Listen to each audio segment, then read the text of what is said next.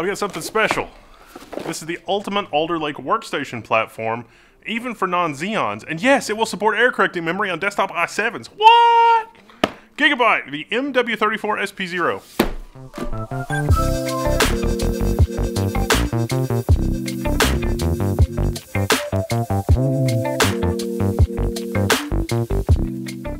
Alright, hold on, slow down.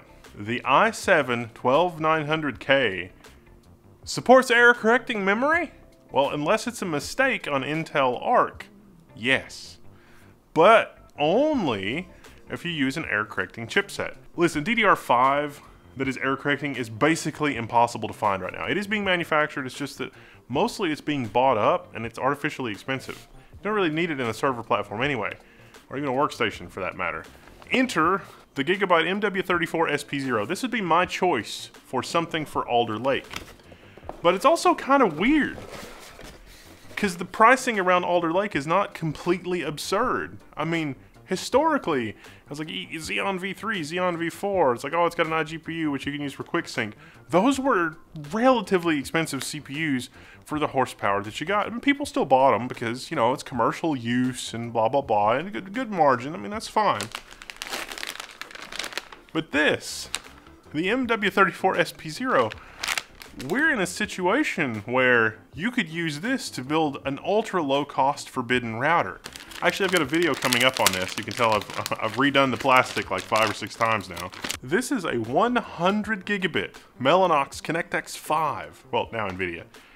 And yes, you absolutely can saturate this. Now the configuration that I'm going to show you is the more sane 6 Alder Lake cores, the i5 12400. It's 6 P cores and no E cores. And that, as a platform for a forbidden router, is a really good choice. Why? Well, the Alder Lake P cores are absolutely absurdly bananas. They're very fast. When we're talking routers and embedded systems, mostly you don't need core count. Even an enthusiast doesn't really need a crazy core count. You and your, all 12 members of your family are on your Plex media server, plus it's doing Pi-hole, plus routing, plus whatever. You don't need a 64 core system to do that. Even if you had an ARM system, something low power, what you actually need is something that has insanely fast single cores. That is the best bang for your buck, because most of that stuff will improve dramatically from a higher clock rate than more cores, because it doesn't really scale all that well. Alder Lake has a pretty good amount of cache. Rocket Lake's going to have even more. That's probably something we can look at for this board and revisit later. Ping me, comment, let me know. But that's why I'm really excited by the W680 platform overall. Let's take a look at the board from Gigabyte. First up, yes, it does have the ridiculous power delivery. So if you did want to run a 12900, don't really recommend the K, you can. And it will sustain 223 watts, as long as you have reasonable cooling. So you can turbo all day long with that 12900K in this platform, 16 cores, 8 P cores, and 8 E cores. But there's a Linux sort of dark side we need to talk about in a minute with those E cores. But yeah, the power delivery on this board can absolutely do that. For something like our 12400 with 6 Alder Lake P cores, this is overkill. This is actually overkill in a workstation board for all that. We have a system management input header at the top, an 8-pin power connector, our standard 24-pin ATX power connector, and DDR4. This is worth the price of admission on this board because it's so hard to get DDR5. Error correcting DDR4, 128 gigabytes of memory on this platform, no problem. It will not do registered error correcting memory, just error correcting memory, unregistered ECC. So be sure not to accidentally buy registered ECC. There's another version of this motherboard that has integrated 10 gig. Definitely an option if you want to do that. As it stands, we have 2 PCI Express 5.0 slots. That's right, these slots are rated for PCI Express 5, X16 or X8, X8 for your configuration. We also have a PCI Express by 4 slot in the bottom, which is great if you're rocking something like, a 10 gig card. You're slumming it with like the dual Intel 10 gig, like the X710 or something like that. You can put that in the bottom slot and you're good to go if you didn't get on board. If you're rocking your Mellanox card, you can, do that. It's too bad the whole PCI Express 5 thing, because you could do 100 gigabit on PCI Express 5 by 8, but ludicrously expensive, blah, blah, blah, not really recommended, but it's an option. This motherboard also has 4 onboard M.2, which are all PCI Express 4.0. It has onboard remote management. That is an A-Speed 2600.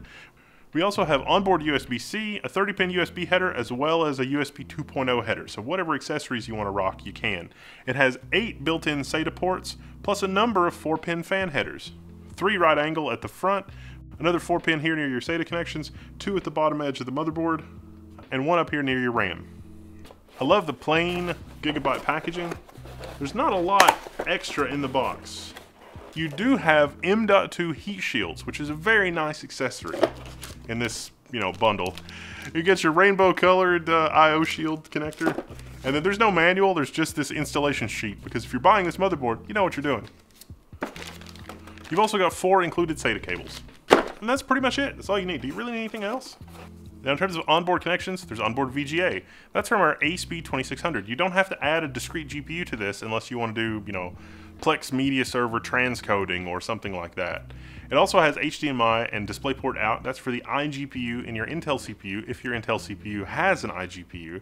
RS-232 serial, a 2.5 gigabit Intel NIC, 2 10 gigabit USB ports, 1 Type A, 1 Type C, 2 5 gigabit USB ports, and our dedicated IPMI remote management NIC. There's also a very simple built-in audio solution. So you can use this board as a workstation board. Now we might maybe finally kind of sort of be entering an era where you can get an internet connection at home faster than a gigabit.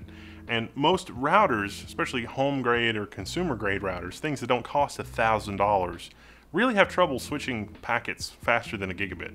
Now, while this motherboard only has a 2.5 gigabit interface that's built in, a lot of ISPs, even major ones, are offering interfaces to the internet that are 2.5 gig, 3 gig, 5 gig, 10 gig. And this platform can do that really inexpensively. I mean, the 12400 CPU Micro Center has regularly had for just over $100. The motherboard's going to cost more than that. Another $100 or so for 16 or 32 gigabytes of DDR4 error correcting memory.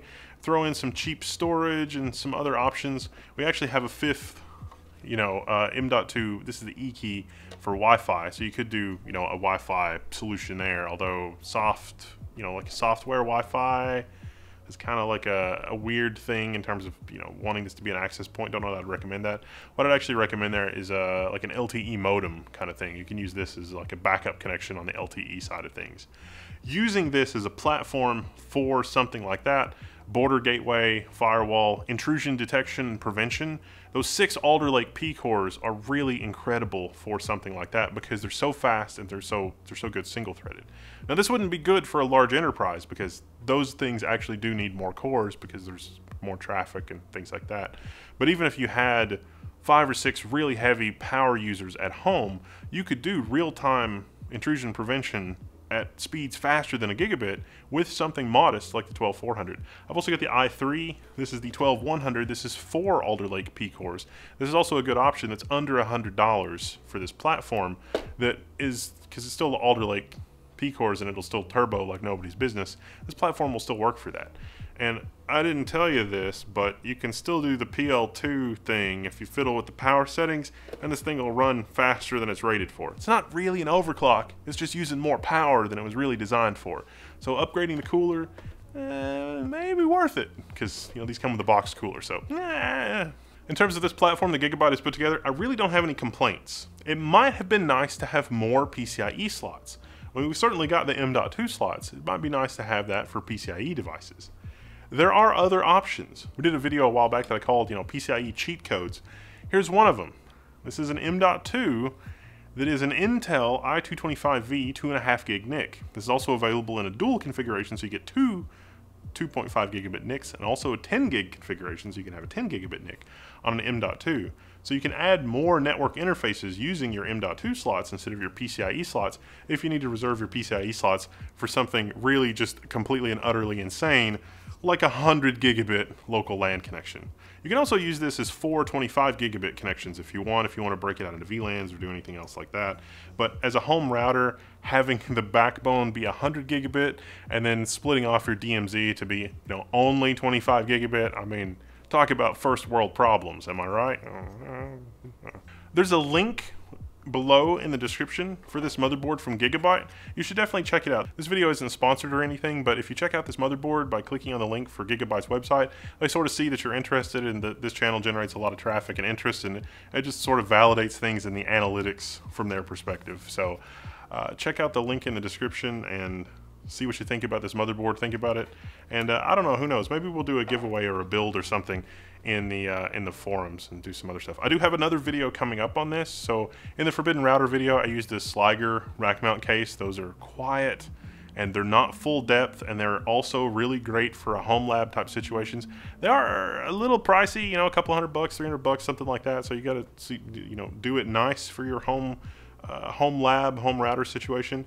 But I'm gonna put this motherboard in one of the Sliger cases and do an alternative low-cost build Forbidden Router based around probably the 6-core Alder Lake i5. There's no E-cores. Now Linux, I mentioned Linux. So mixing P-cores and E-cores with most Linux-based operating systems, Linux is not a great experience right now with the E-cores, especially if you turn the PL2 stuff up. And that is just because of the way that, you know, thread director is handled, or not really handled, on current versions of the Linux kernel.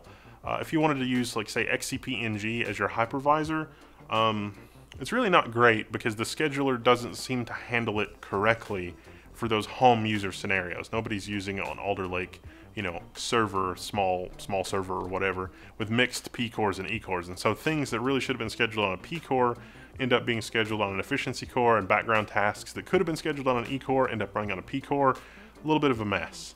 I'm hoping that that situation continues to improve, because it's going to be a lot of the same kind of thing when Rocket Lake launches.